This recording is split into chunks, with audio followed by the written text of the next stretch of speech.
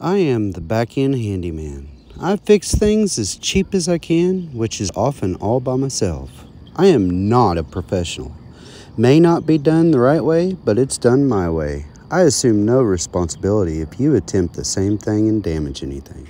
Hey guys, Backend Handyman, and it's been a while since I did a touch-up on the house renovation, but I just wanted to show you what I've came through with the city inspector and what they said would work. We had the structural engineer come in and tell us how it was built and how we could fix it. He said that we would fur up the walls with 2x4s or 2x6s. Any way to transfer the load from the truss down to the better part of the stud, since there was quite a bit of termite damage. So this is what we came up with. If you remember right, we had that big box there and just took a 2x8, went across there, and then I actually have 2x4s strapped long ways, and then we have a 2x4 going across the bottom, you know, to make the bottom plate. Pretty much reframed it, but on the side of the board instead of vertical. That way when we get, you know, it's transferring the load down. It picked up this roof right here. It leveled it out. I'd say right there in the middle, about where that vent and that light used to be. It probably took it up a good ½ inch, 3/4 of an inch.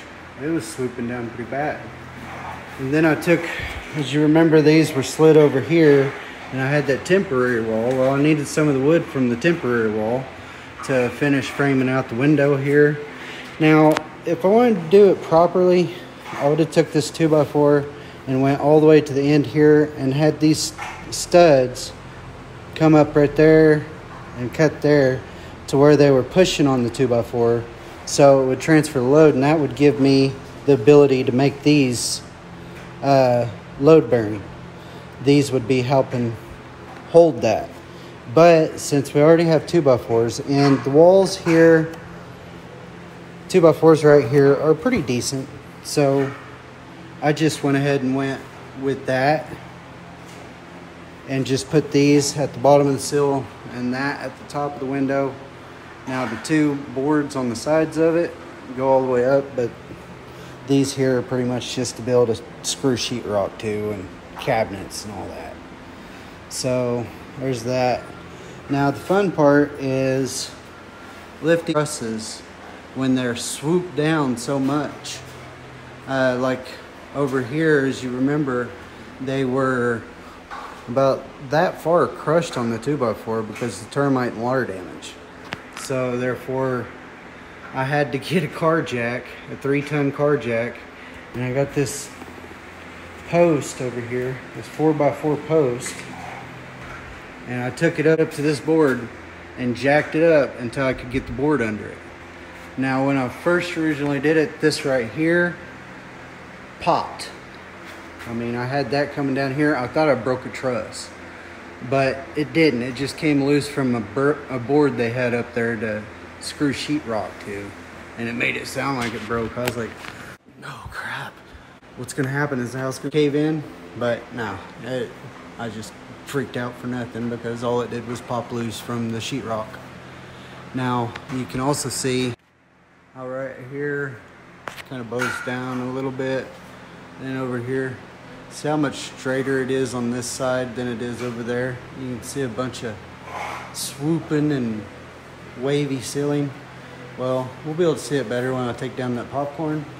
But today my main focus is getting this wall done, and I thought I'd go ahead and show you guys how I'm doing it, because maybe some other people need to reinforce a load bearing wall without moving it or changing the top plate. Of course, this does make it come out 1.5 inches, you know, the width of a 2x4, but it gives it a lot more structure. You can definitely tell it picked that wall up over there. So now I just need to snap me a line with the chalk line. Alright, and this is a chalk line. You pretty much just like screw the screw in over there at the very end, measure out how far it comes out over here, snap the line, and then you just take this and cut along the dotted line right down along there. Yeah, this cuts through it like pretty much like butter, but you see I cut the line already. But this right here, I just took it at an angle and going through. Now you kind of have to be careful at taking it at an angle and just going on a straight cut all the way down, because if you get too far up in there and let's say you hit a electrical cord, it'll cut it right off. So another way you can do it is taking this and measuring down and putting you a piece of tape and running across that. And then as you go across, it takes a little longer to do it this way, but it's safer. But you take it and you just go straight up all the way down the sheetrock, just to make sure you're not going to hit any power lines. But you know, I Rambo'd that stuff and I just did it diagonally, kind of took it at an angle and just cut it like a saw should, right? Now, the fun part, I get to drop it and get covered in loose fill insulation. This part really sucks. Shoot, just cutting the sheetrock kind of messy. So, but this part, this is stuff that's been up in there since the house has been constructed. Remember, this is the original part of the house on this back wall. So this was an outside wall. It's load bearing with the second story built on top of it. So it's got a heck of a load on it, which is why we're building these supports up. I'll let you watch me pull this down and let you see how messy it is. It sucks so bad. You stay back there, Ryder, okay?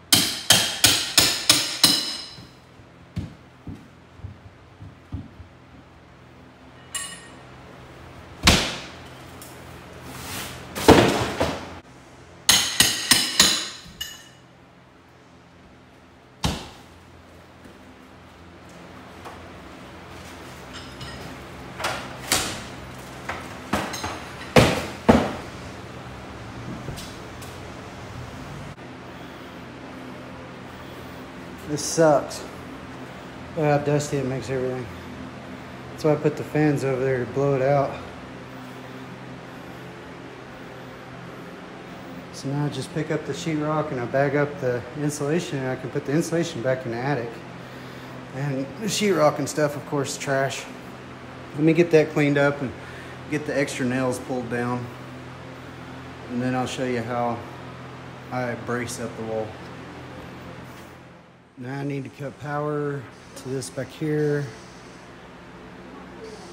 and pull these two receptacles off because the studs are going to go up against that. So I need to do that bottom plate and then I'll be able to run up the boards. I'm probably going to have to take the sheetrock off this area with all the wiring so that I can see where all the wiring goes to. I don't know what these go to. I know that one, I'm pretty sure comes up in the bottom of the breaker box, but there's not a white one that comes up in the bottom of the breaker box. So, no idea on that one. Then we got those two that go running over there. So, I'm gonna get these loose, and then we'll reframe the wall, and then we'll worry about all that other stuff. Alright guys, this is what we're looking at here. There's my 2x8 up there. I came across. And I put a nail right there to hold it in. And I put it on top of that board. And then I put a nail right there to hold it in. And then I set it on that nail. And that's how far down it was. You know, I just figure out exactly how many inches are supposed to be in between the stud. And then I'll come over here and I'll put this jack. See how it's sitting on the bottom board that I put on there? going across. I have a screw over there to hold it down. But over here, I don't have it nailed or nothing. I put the jack on top of it, and I put this 4x4 post up there going to it. And then as I jack this up, it goes up, and you can see that I've moved it that much already. And then this pre-cut 2x4 that I've measured the exact distance of what it would take, put it on there. And see how it fits right there? Fits underneath it. So I'm a little high on the jack, which is fine. I'll go ahead and screw this in, and then I'll let it down.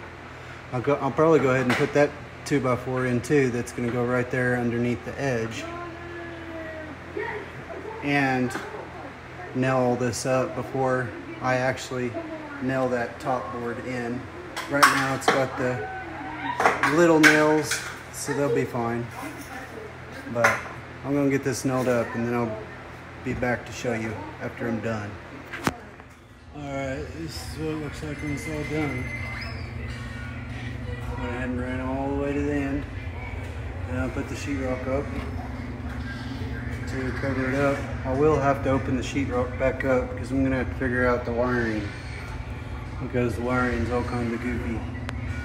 But everywhere there's a stud coming up, I put 3 nails, 16 penny, and then about 2 foot apart or 16 inches apart on each stud.